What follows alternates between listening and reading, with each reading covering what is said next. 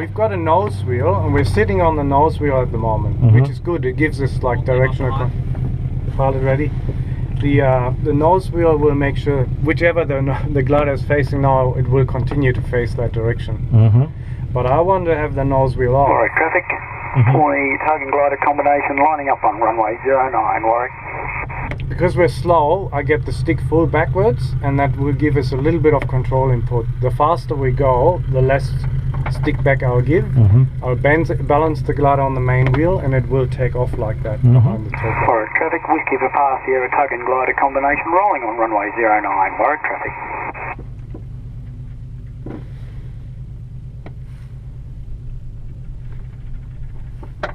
Because if I don't get that stick back, we'll continue rolling on the nose wheel. And the wing will never get into an attitude where it wants to fly.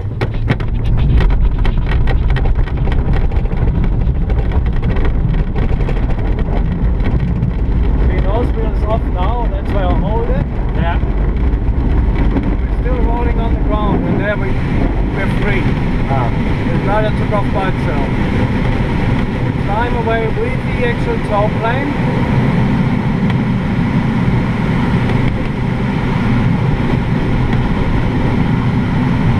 Definitely clear of the trees, and we let him climb on. We're going through the slipstream until it's quiet again. We're just sitting underneath the slipstream.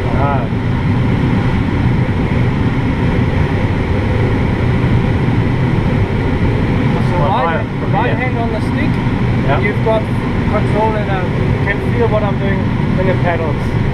Now I'm just following the tow plane. If he flies the right hand turn, I do the same angle of bank. So I drop my wing the same way like he does. That way we're flying a perfect circuit behind him.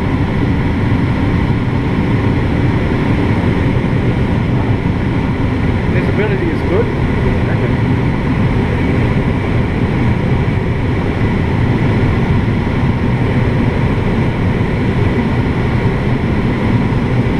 Just like in a car, we don't want to do anything, we don't do anything. If we wanted to do something, that's when we start with control input. So if I want to go out a little bit to the left, very gently now I'm going on to the left. Almost nothing required to get out to the left. He's starting to fly a right hand turn. I drop the right wing and I face my nose towards his outer wing. Okay. I'm facing the left wing of the tow plane at the moment. We're flying exactly the same radius like he is flying.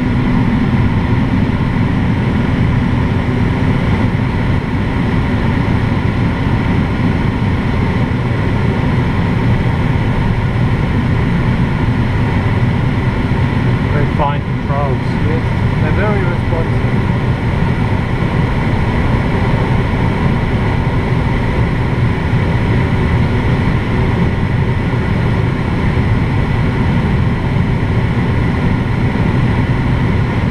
Now you can see that the instrument panel, the top of the instrument panel, and the horizon, the distance between the two of them, that's what we call the attitude. So you just memorize that attitude because we're flying at 60 knots.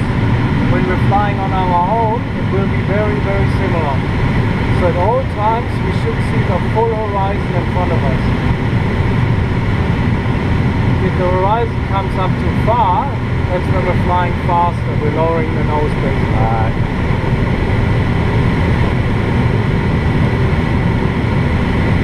It seems so much lower than I expected. Yes, the attitude. So when I sort of bumps before, is that because it's his wash? Yeah.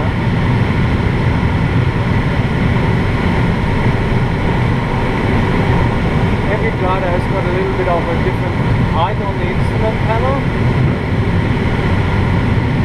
I can see both sides of the fuselage on the tow plane, that means we're straight behind it.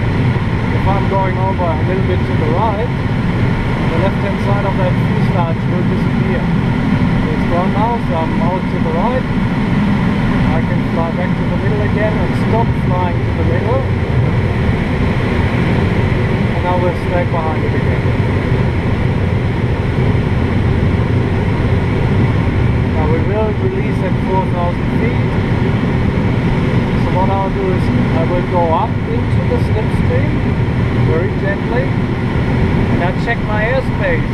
He's going to turn left, Okay. so I make sure that he can turn clearly, and I want to turn to the right. It's all clear, Yep. so I release, and I do a right hand turn. He's going left, we're going to the right. And it feels like we're moving. Just adjust that trim, and the glider should actually fly by itself just now. It will actually, yes. So if you let go of the stick, Yeah. Yeah. nothing happens. It just continues on in that particular attitude. Just losing a bit of airspeed. Yeah. So the top plane should appear there to the right of us. You can see him on the horizon. We're definitely clear of him. So I let the glider fly somewhere at 50 knots by itself. This Wow. is called a stable platform. The glider will return to this airspeed by itself. So you just have to go hand on the control, nice and gentle. It's not a handle. The same with the actual rudder pedals. They're not foot pegs, they're controls. So you relax in the legs, relaxed in your arm, possibly got your right hand on your leg, balanced, and you just very gently turn the stick to the right to turn to the right. That's all that's required. And very gently to the left to turn to the left. And you always use the rudder and aileron in the same direction. If you want to fly a turn, you always check the airspace. So we want to fly to the left, so we look out to the right first. There's no one coming from the right. Whoever is coming from that side will be behind us. All clear straight ahead and all clear to the left where we're turning to. And then we look straight ahead. Now we've got an angle of bank. If you quickly look out to the left wingtip and right wingtip, you can see on how far they're below and above the horizon. So the right wingtip is the same amount of space above the horizon like the other one is below. To fly straight, opposite controls until we're straight and level again, and you bring everything back to center. So just have a go. Just feel what it does. Right to left.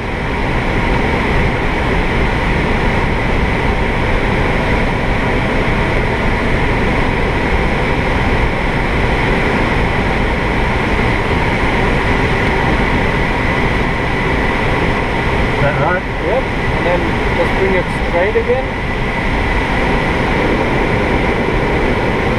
You got it. The less input you give, the better. Because you want to feel the response. You just very gently start the actual turn and see how the glider will react. Sending base to runway 09, Warwick. Now on the elevator, just very gently push that stick forward. Very gently. A little bit further forward. See how the nose goes down straight away? You can hear the airspeed. Same way when you pull up. Very little required to actually make a change in the attitude. Yeah, it's very sensitive. With the nose comes up. Warwick, traffic, Whiskey Pasio, turning final for runway 09, landing on the grass right, Warwick. So the nose will rise, you can see the airspeed dropping, and we hear how it's getting quieter. We hear the airspeed, so we don't have to look on the panel. Then the glider will return to the normal attitude that it was flying in to begin with. That's where we've got the trim set. In the middle there, yep. Great. Just do a right hand turn, so you check left airspace, all clear straight ahead, and to the right, and do that real nice and gentle turn to the right.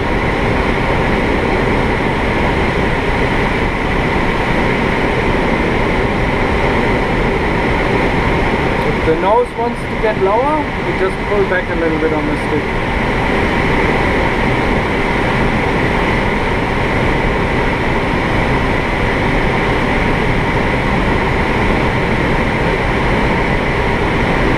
It's real.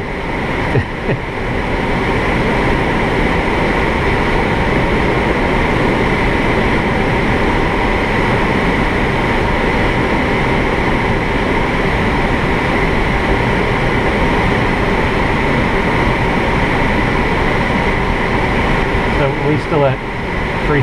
Yes, so keep turning to the right. Do a full 360 to the right.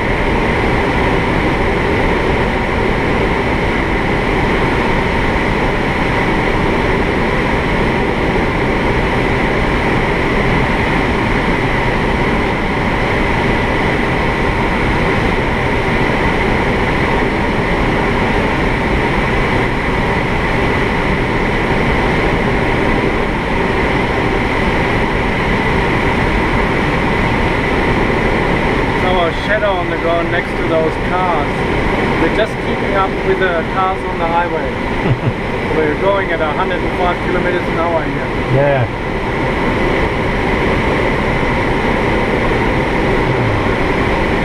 It doesn't feel that quick, does it? No, it's a lot smoother than I thought. Just close your window there, the little fold-up window.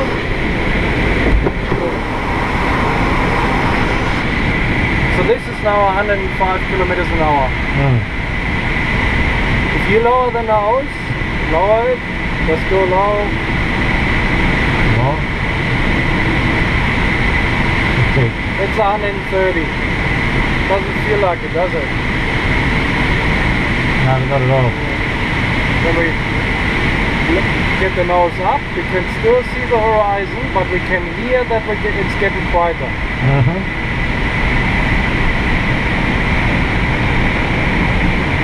That's about 90. And so you 90 kilometers an hour now.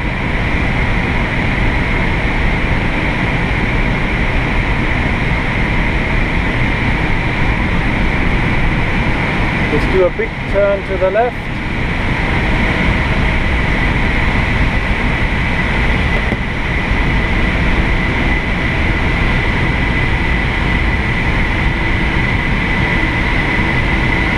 Hold back a little bit on the elevator so the nose doesn't drop too far. Yep. straighten up or? No, keep turning. Do a full turn like we did before. One to the right, you do a full turn to the left.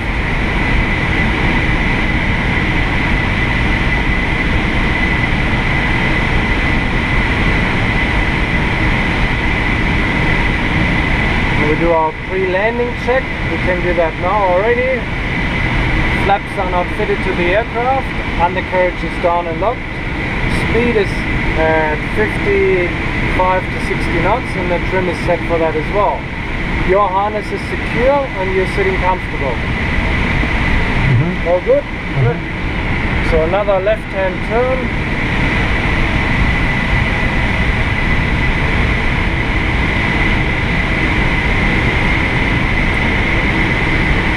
Warwick, traffic, flight of receiver off the back is joining left downwind runway 09, landing ground right there. You see the eagles to the right of us? Warwick, traffic Jaguar 7388, currently 10 nautical miles inbound from the west. Currently passing through 6,000 feet, expecting the circuit in 5 minutes, Warwick. So these bumps, they're the thermals. Okay. So we are on downwind now.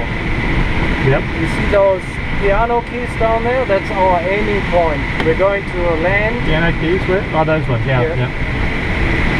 I'm with you, okay? So it's all good. Yeah, it's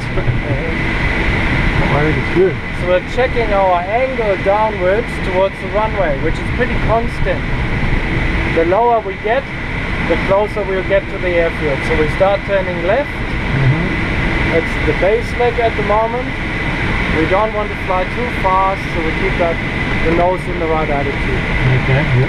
Hand on the air brake, on the blue handle, air brake is identified. And we don't let go from now on, so we don't have to look for it. Now look out to the right hand side, there's no one coming in. I'm unlocking the air brake now, getting him a little bit out. We are too high, so we would actually end up at the other end of the runway without air brakes. That's where we want to be. Start turning onto final. All brakes. And I get my air brakes out just so we don't stay too high. And we're lined up with the runway, or parallel to the runway. get the airbags. Warwick traffic, Discovery 4903, we're currently 20 miles inbound from the northwest on descent passing through 7,900 feet, estimated 3909 Warwick. Traffic Warwick, car glider combination, entering and backtracking 09 Warwick. Ah, thank you very I much. couldn't talk through the last bit, but I didn't want to land. That's what I did. I didn't touch down. The glider touched down by itself. I kept the nose up and it slowed down automatically. And once we didn't have enough airspeed for the glider to fly, it touched down. Touched down as well. And all I did is judge the whole thing just about 20-30 centimeters off the ground. So I did not touch down, the glider did.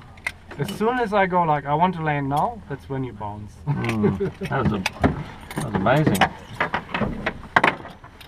Wow. Wow.